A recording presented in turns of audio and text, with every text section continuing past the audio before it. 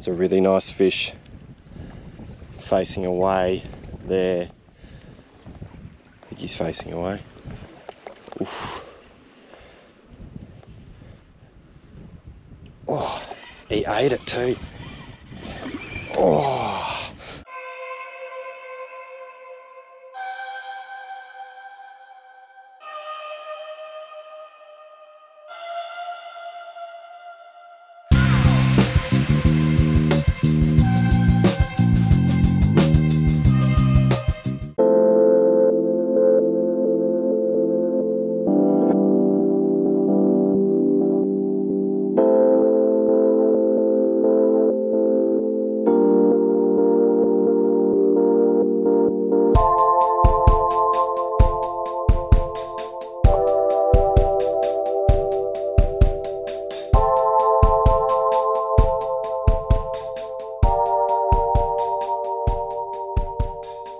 G'day everybody and welcome to another full-scale fishing adventures episode. Today we are on the beautiful flats of the Murray River. We're going to search out some carp, and I absolutely love my carp fishing, and I think there's a few reasons why. It's really an accessible fish.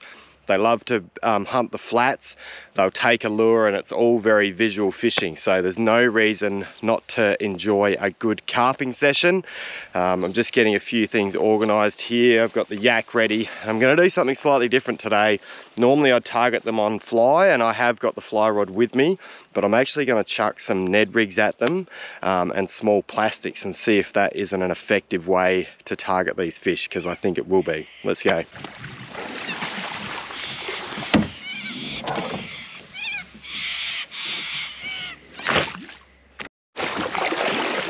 Okay, so what I've got a light 2 to 4 kilo spin stick, 4-pound platypus super braid on a little size 20 reel. I've got a 10-pound leader attached with an FG knot, and that's about a rod length long. And I'm starting with a little Nedrig. It's a TRD craw in bloodworm with a black head. A couple of important things to remember if you do decide to go out carp fishing. Make sure you have a sunny day. It's so much easier when it's sunny, and we're just coming into spring now, so the water's starting to warm up because the carp will be more prevalent when the water's that little bit warmer. It's actually super easy on a paddleboard or a kayak so that you can get in right in shallow without making noise, because although they're just carp, they're very clever and they will spook. So just working slowly through the shallows like this is awesome. And I find like the boat's really useful in quite a lot of places, but when you get to these areas, there's like real shallow weed and stuff like that. As soon as the electric motor touches the weed, it'll spook the fish. So paddleboard or a kayak's a really good option.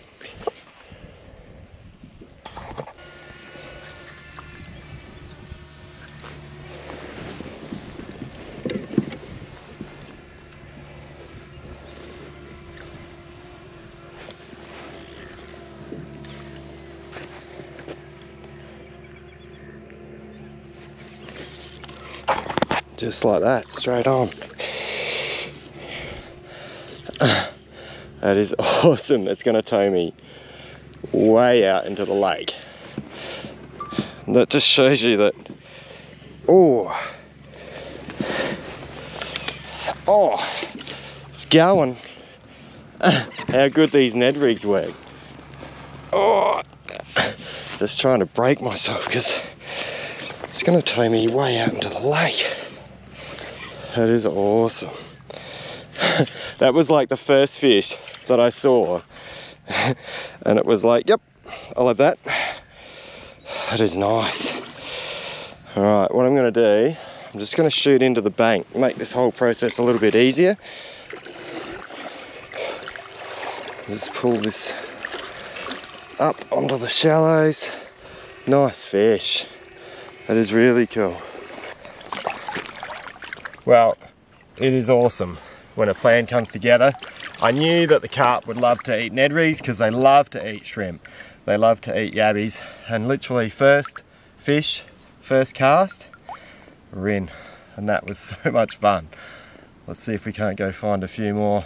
It's illegal to release carp back into Australian waters, so this one's actually going to get used for yabby bait because the river is high at the moment and it won't be long before those yabbies are running, so we'll be prepared.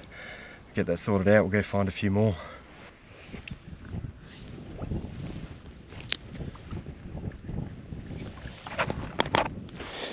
A couple of good sized ones here. Which one do you go for? That one there. Sweet.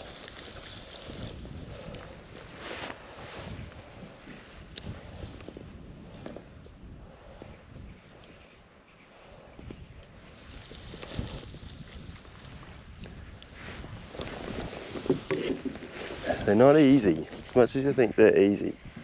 They're really not. And it's not like the fish is just over here. It's not like you're just targeting fish in big groups all mooching on the surface. These are like individual fish cruising across sand. It's a really cool way to fish for them.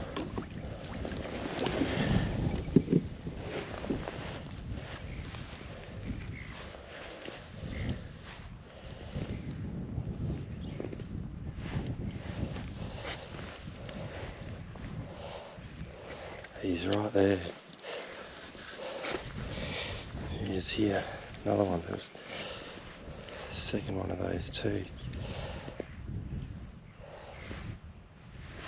That's such a visual eat. That is amazing. And anyone that says that isn't fun is crazy. Now, get out of the yak. That was an epic eat. Such an epic eat. Well, I think it's safe to say that carp love Nedrigs. It was really cool just to watch that one. He was like cruising and cruising, and you almost, like I almost thought that he was spooked, but as soon as I just like chucked it in front of him, about a metre in front, twitch, and you could see he just turned, and you just got to wait till they get to that point where they'll move forward and then they stop and you know that they've got it. Another cracking big carp. How cool is that? Alright, we'll get him to the bank and dispatched, and we might even go catch another one. It's actually the perfect bait if you're going to fish conventional for carp when you think about it, because the lure lands in the sand like that, and the Z-mans, because they float, those claws just wave around, and you know, that just looks so enticing to the fish. And carp, like, not really known to eat lures all that much, but turns out they love a Nedrig. Super fun. I just love carp fishing. Carp are so frowned upon because they're noxious, and some of them are very smelly, I know, but spending a day hunting around in the shallows like this, super fun. Pretty easy to spot too, you know. Those ones just stood out so well on the sand like that, but you know, you're looking for shapes, you're looking for movement. Sometimes you might see their tail or their nose poke out, and just work through the water slowly, because sometimes they're not super obvious and you'll end up on top of them before you've had a chance to have a cast, and pretty much if you do that, you'll spook them.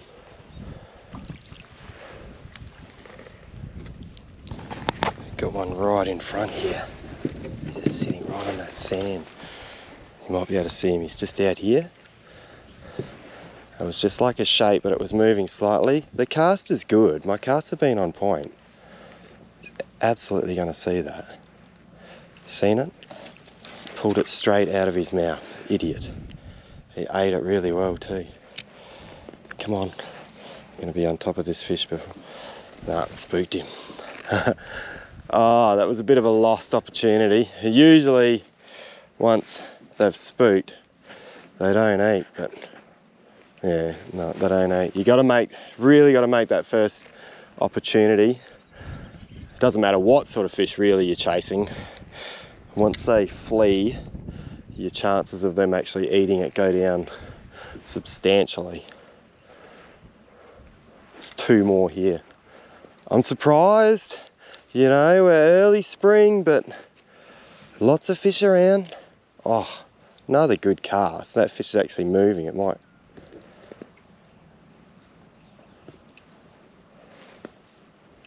What is that? Oh no, it's 2 turtles. No wonder they didn't eat it, because the cast is really good. There's like a big turtle and a small turtle behind it. There's a mama and a baba. You probably can't see it through the GoPro, but they're just in there. Definitely not going to eat a Nedrig, those ones.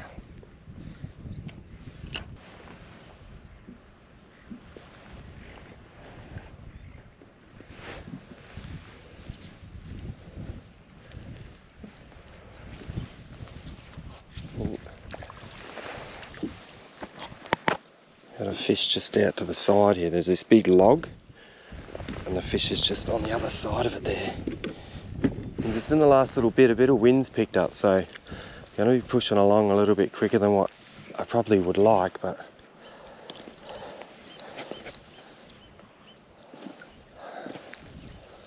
no, it moved off real quick, that one.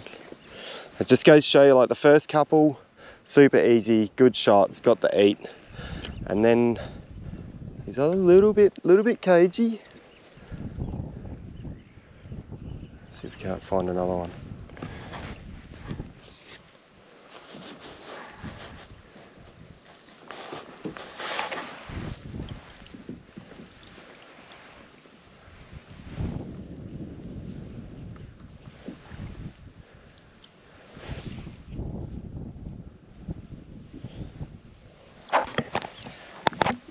So there's a little bit of wind now. We've got these sort of reedy bits and then it cups into the calmer water in the bays, and I think it's good to just plan that you can almost predict that there's going to be a fish in that bit there. So while I'm getting pushed along fairly quickly here, I just want to make sure that I can get into that area nice and stealthily, because I reckon there'll be a fish in there. Oof. You see one with its back right out in this real shallow stuff. I think it's probably better for this actual one. I'm just going to hop out of the kayak and just wade over there. That way I won't get on top of him too quickly. Just super quiet, gentle steps. There's a few things that'll put them off, and particularly the noise of your feet in the water, and then also the wake that you make by wading too quickly. So just go real slow and gentle. Try and walk flat-footed when you're touching the bottom, and when you push your feet through the water, just try and poke the tip of your toe out a bit, because it'll actually create less wake than just walking normally. He's still there. He's right in shallow here. There he is. And just try and... It's way too far. Just jig it back. It's right there. I don't know whether they can hear me or not, probably.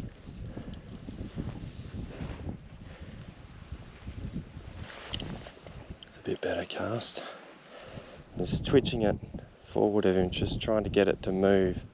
Just as soon as they see it, they usually eat it, but their eyesight's kind of bad, and especially one like this where it's sitting right in the weed.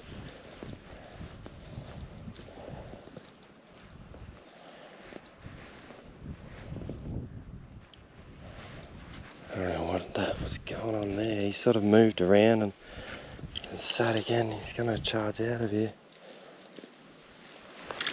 Oh, the idiot just absolutely pulled it right out of his mouth.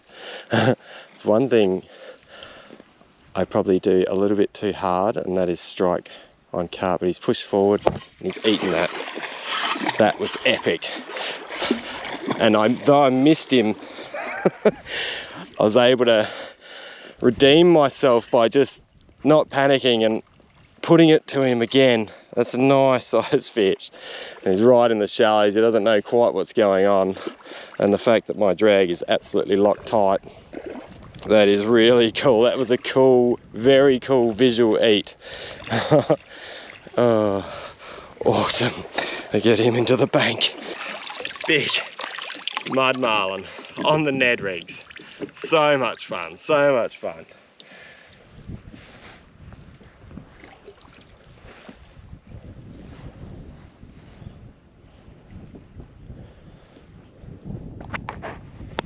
Another one of those calm bay sort of edges coming up, and I bet you there'll be one in there.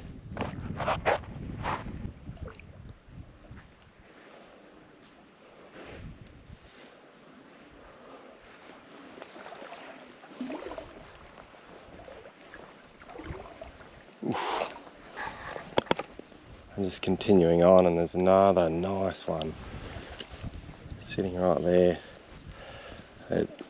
It's always better whether you fly or conventional, just to cast past the fish and then you can just bring it back in front of its line of sight. Oh, it ate that so aggressively. Oh, there was another one in the shallows. Oh man, this one's going bananas. Oof. Oh, that was an epic bite. That was so cool.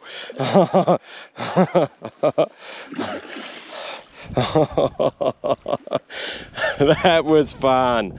Oh, such an aggressive, just like, dude, I'm gonna eat that. He's a big one. Nice conditioned fish. Very cool. Oh, almost smoked me in the reeds. Oh, what a fish. That is cool. Super stoked. How fun. That is awesome. Check him out, that black Ned head, and then it's just that TRD craw and bloodworm. And it's just not being refused. That was epic. Such an aggressive bite. Like, you think they don't take lures, but man, when you watch them eat it like that, super cool. All right, dispatch of him and continue on our way. Having so much fun. What a ball.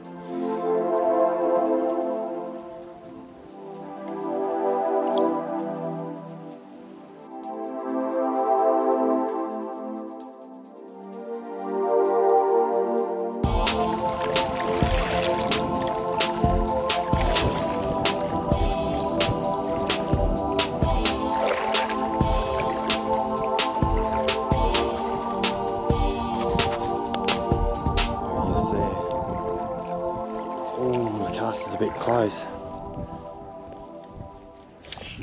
Ate it straight away. Oof. It's got me in the sticks. That was cool. That was really cool. Oh, I wasn't sure whether I had him or not, but he was definitely onto it straight away. It's a nice dark coloured fish, that one. That's cool. Another Nedrig eater. That is cool. Big mud marlin on the flats. Sunny days. Very, very fun. That is awesome. Yes, they're a noxious fish and absolutely doing the river a favour by coming and catching a few, but they are super fun to target. Got a bit of a stigma behind them, the old carp, but anything you can sight cast, anything that cruises the flats and eats the lure is pretty damn good in my books. And like I said before, we're actually going to turn these into something else, so even better still. Now you can really see why the fish would like to hang around in this stuff. There's all sorts of bugs in here. I can see some dragonflies flying around, so there's obviously good supply of mud eyes. There'd be shrimps and all sorts of fodder for them, and that real mix between, you know, sticks. So you've got sticks here, and then you've got reeds, a bit of slime, and then a bit further out you've got weed beds as well. As just all the ingredients for a really good productive flat.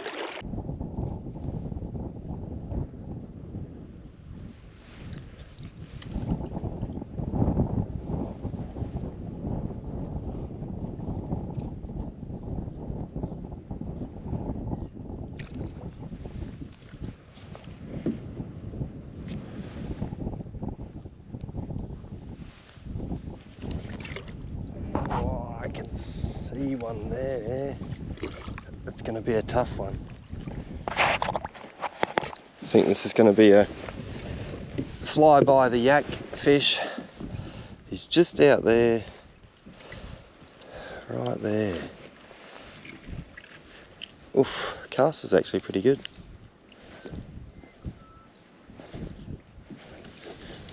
You actually see him feeding on something just then. Oh man, that was a bad strike. Bad strike, bad result. 2 fish down there. How did he eat that? That was weird. He spooked at it, and then he's just like, oh yep, well, if it's going to be right there, I might as well eat it. And we are going to get dragged out into the middle of the lake.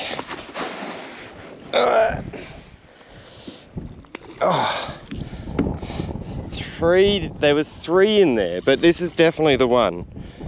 Definitely the one that ate it before. Or spooked at it before, I should say.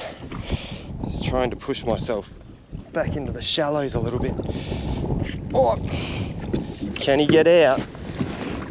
Oh, it's deeper than it looks.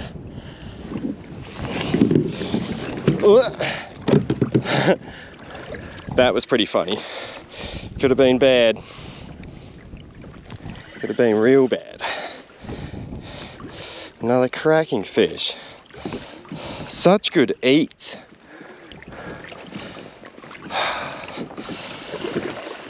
Whew. Strong. He's a strong one.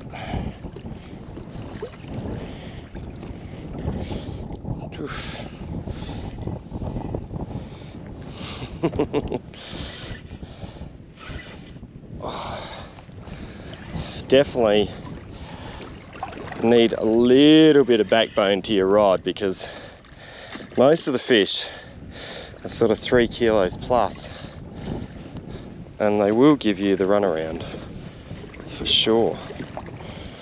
I'll just push my way up into the shallows.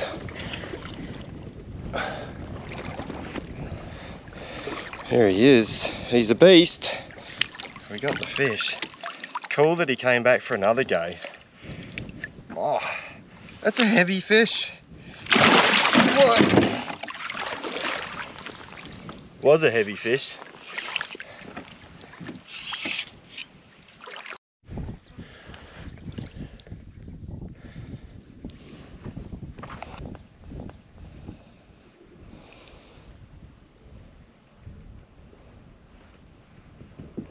Got another one. Oh, just sitting out here. I can just see the tip of his tail. He's kicking up a bit of dirt. On the move. On the move. That was weird. He must have heard something, because he sort of went a bit and then stopped.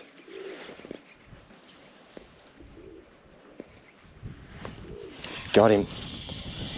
Ooh, it's a line burner. He is a line burner. Oh, I'm gonna get out before it gets deep. Amazing how much power they've got. They really do have some power.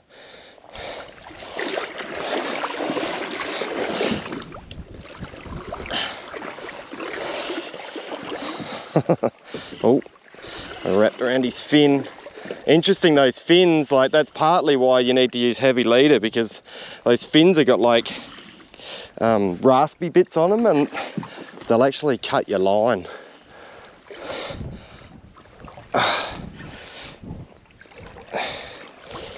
Awesome.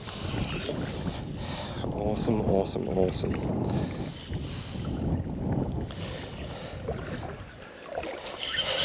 Where's my kayak gone? Kayak's on the burn. We got our fish though. Here's a nice one. Alright. I think it's great as fisher people to be resourceful with the opportunities you have, and catching carp on plastics. I've always planned to do it, but I've never actually gone and set aside a day to do it, and amazing fun. You know, if you can't fly fish, if you only conventional fish, then chucking plastics to these fish is a really good option. You're making use of a resource that, in my opinion, is kind of underutilized within the Murray-Darling Basin. And, you know, like I said, we're turning these ones into yabby bait because the river's in flood, and it's just been an awesome day out. That is really cool. Super stoked.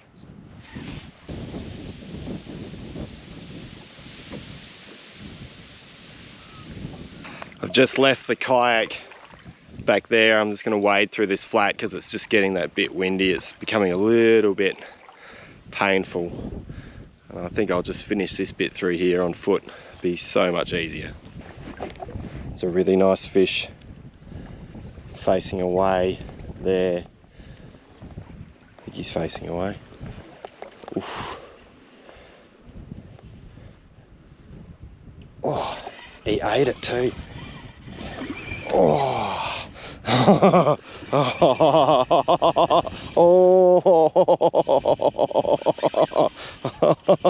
He is out of here. That was awesome. Oh, he absolutely just went tearing off. Wowzers. That is an angry one. That is angry.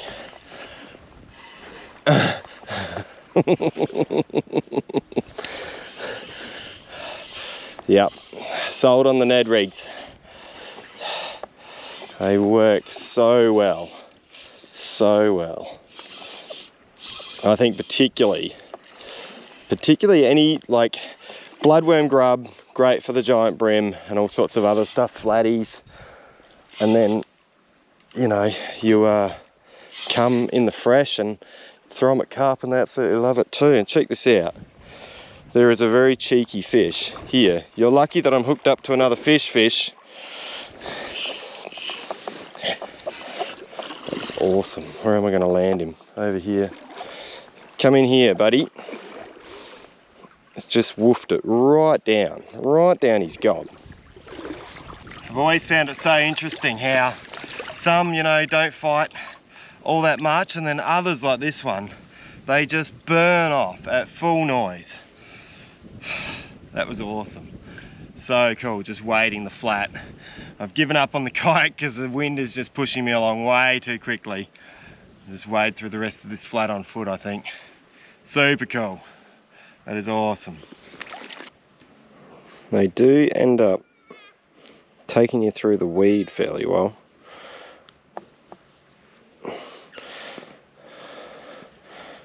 Actually, has bent the hook a little bit, that one. Which doesn't surprise me because they are big, strong fish. But I reckon he's good for another one. Get up on this bit. That's a big fish, that one. That's a really big fish. Get a bit better cast at him. He's on the move. That was a bad cast. He's still there. Come back. He's not actually spooked or anything. Not at all. That's a big one. That is a really big one.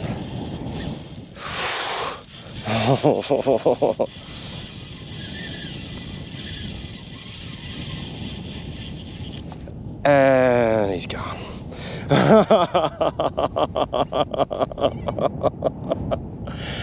Man, that was a tank.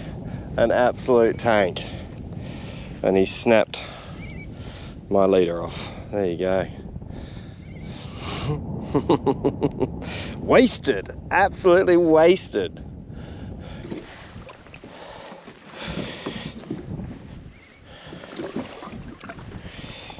Just gonna send that in there because just out here is a big one in the weed. Oh. Yep, it's definitely a big one in the weed.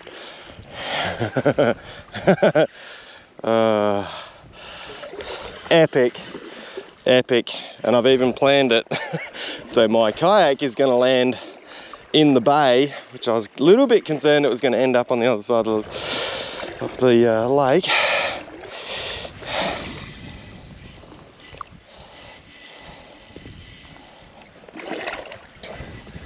Strong. I was gonna try something different as far as the lure goes, but I just kept with that blackhead and the bloodworm TRD craw, because it has just been outstanding, really outstanding.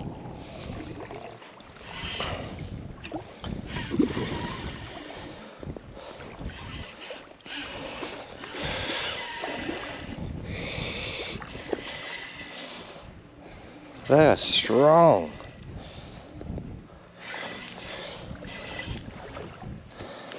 £4 braid is plenty. You definitely need that 10-pound leader, and even like that one before, it just wasn't enough. That is a very good size fish. Sight cast on the flats. That is a big one. That is a big one. Definitely fish of the day. Big, big sight cast mud marlin. So cool to come and do something different. There's a lot of these fish, as everyone knows, in all the backwaters and throughout the Murray River, and you know, it's like I said before, it's an underutilized resource, and yes, they're a pest and we need to get rid of them, but why not come and enjoy some sight fishing, and you're doing the river a favour all at the same time. That is just a tank, absolute tank. Right, well that is me done for the day. Super cool to come and do something different. If you enjoyed today's video, make sure you like it, leave us a comment. I know carp's quite a political one to go and fish for, but as you can see, they're great fun. I'm going to make use of it by swapping those carp for a few crabs and a few yabbies when the water starts to recede in the river. Got a little bit of a paddle back to the ramp. I will catch you all next time.